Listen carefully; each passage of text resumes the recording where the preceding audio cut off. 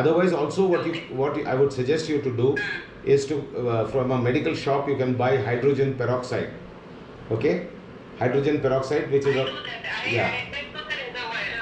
Huh. So what you can do is hydrogen peroxide. It comes, I think, in the medical shop. You get about 3% to 8% strength, which is nothing great. Yes, Just put a few drops in a liter of water, and just from a very 3-4 feet away, just spray a fine spray over it. Not always, just once in a while. And I'll also give you. We have friendly microbes and bacteria.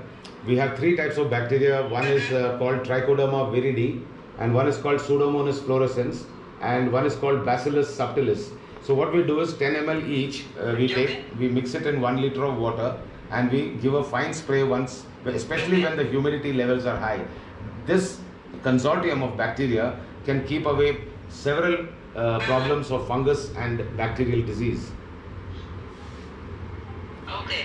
Yes.